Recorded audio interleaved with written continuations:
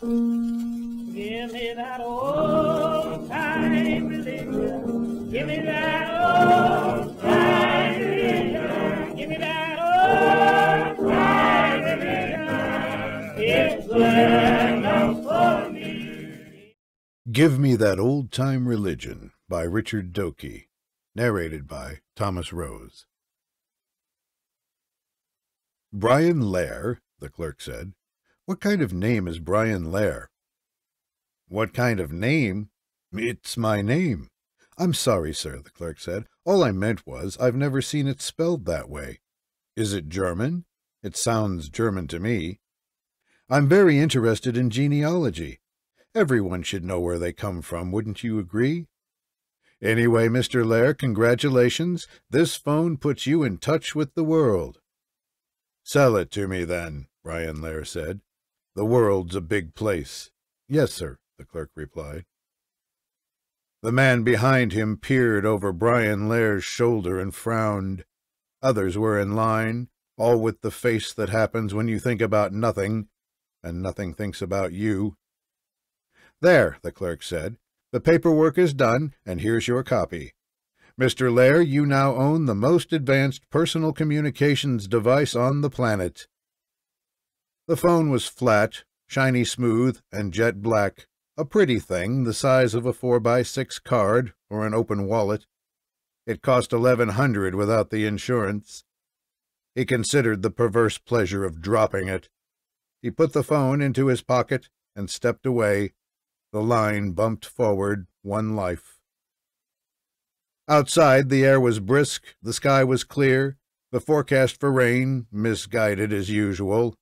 If they couldn't predict with certainty tomorrow's weather, how could they predict how much warmer the world would be 10 years from now, or cooler for that matter? No one knows anything about tomorrow, he thought, so why get exercised when tomorrow isn't what you expect? It was Saturday, and that meant one of those hateful cocktail parties Barbara dragged him to at Myrna Malloy's apartment, or anyone else's apartment. He almost came to blows last weekend at Myrna's with Henry Peterson of Peterson, Peterson & Putz. He called the third partner Frank Parker Putz because Frank Parker was a Putz. Henry was a global warmer. Henry owned a silver Tesla. Henry had his suits made at Melchior's on West Montgomery. Henry owned an expensive townhouse and a summer home at the lake. There was no need to own more, but Henry needed more, so now Henry owned the world in a kind of metaphorical timeshare with everyone else at the parties. Henry was hell-bent to save the world, piece by piece, paper, plastic, glass, all in separate bins. Wind farms were a big thing with Henry Peterson. Solar panels across rooftops or stuffed into acres of arable land, they were big with Henry, too. Everyone at the parties saw things the way Henry saw them, which made everyone feel good about everyone except anyone who wasn't there. Such collective concern justified flights to Bermuda or the Bahamas, or to the thatched cottages of Maui. Henry Peterson was a good person. One could tell that right off by listening to Henry.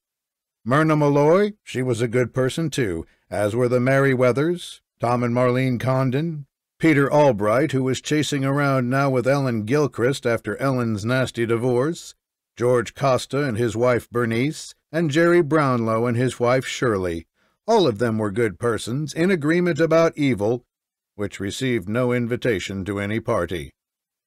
Nested with cocktails and bean dip, petted by soft violins and muted horns from the bows, woofers, and tweeters beneath a heavily draped window, they swept the dust away and spoke about a dreamed-of cleaner world where vile men who liked Ronald Reagan were not in charge, and there was no need for gossipy intolerance. Henry Peterson was a good man, but not morally so, to Brian Lair's thinking, because Henry was permissive about everything and judgmental only when it came to the sanctity of the earth. Henry had faith in the ground he stood upon and the air he breathed. He sorted refuse. He was a member of the Sierra Club. But he was still Henry Peterson, standing by the piano, humorless, like the others, unless they laughed at someone who wasn't there. Henry saw the irony in nothing he believed in, because Henry did not see the irony of believing in anything. And what was he, Brian Lair, anyway, but an irony in his own mind? They wanted to make him Republican so they could know what to think, but he was no Republican, or independent, or anything politically, and allowed as much, which confused Henry and the rest, because there was no bin to put him in. Brian Lair wondered and wondered. More or less they were assholes. It was the only word, he couldn't help using it. But good assholes, in their own minds, who were not to be confused with real assholes who voted for cutting taxes and building the wall. Henry cared about big things, and what was bigger than the whole damn planet? So Saturday nights came, and Henry Peterson knelt with his friends. They prayed and they cared, reflected in the mirrors of similar eyes across the rims of similar martinis. Henry Peterson wanted to punch Brian Lair because Brian would not accept the grace offered him at the altar where they all worshipped. So he was tolerated, Brian was. He had married Barbara Halstead after Barbara's first husband, Bill, skipped off with his legal secretary. And weren't Bill and Barbara signature members of the Church of Good Earth, which gathered at Myrna's, or Edna's, or the Higginses, or the Johnsons, or wherever services were held, and denied the death of God by dreaming of a green resurrection, which certainly was in their power to initiate, because the earth was common property and might be saved if they all repented and agreed upon the proper rituals of life? Terrorists of truth, Brian called them. They marched forward in a jihad of personal redemption. It did no good for him to insist upon logic, to point out that consensus was no determiner of fact, that science could be cooked like spaghetti even when the recipe was bad or the ingredients were deliberately ill-chosen, that a consensus of scientists had once believed the world flat and the center of the universe, and that the edge of the sea marked the infernal region. Did belief make something flat or the center of anything? Did it make the sun burn out in fire and steam?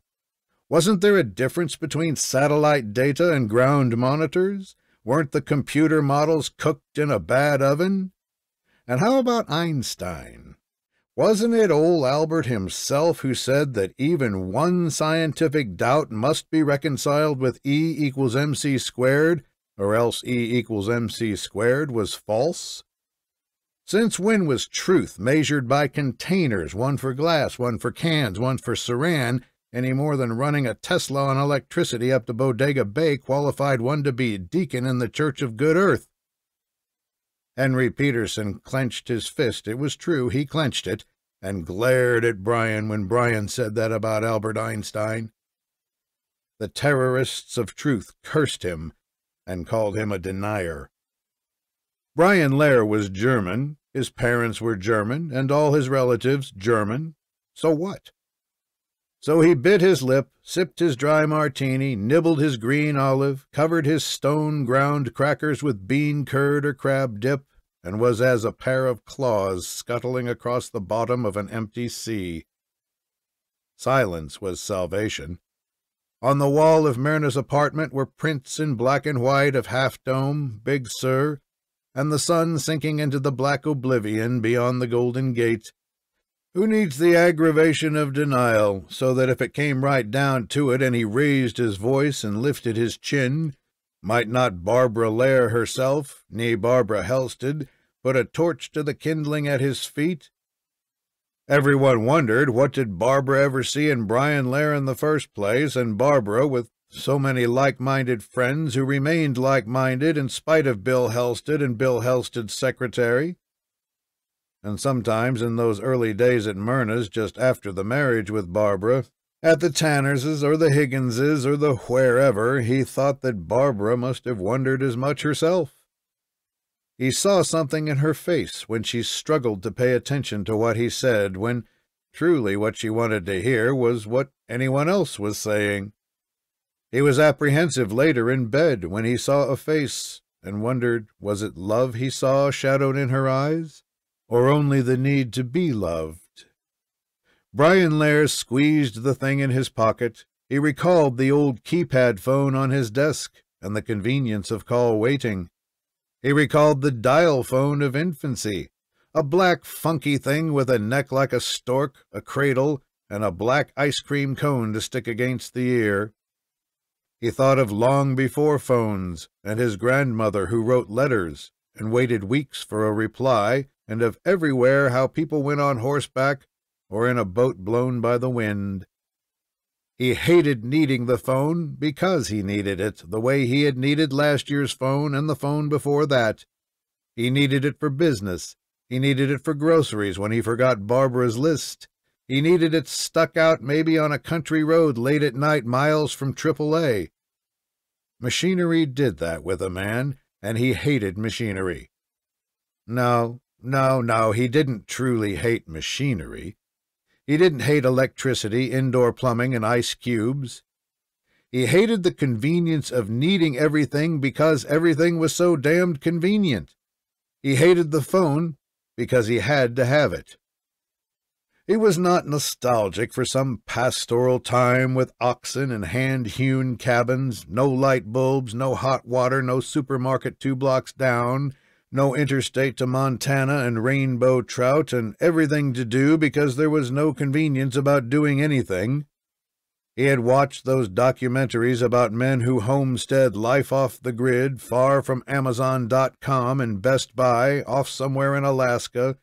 No roads, no restaurants, no cigar shops, no theater, no Saturday night parties, no anything. Just out there freezing your ass, chopping your wood, hunting your food.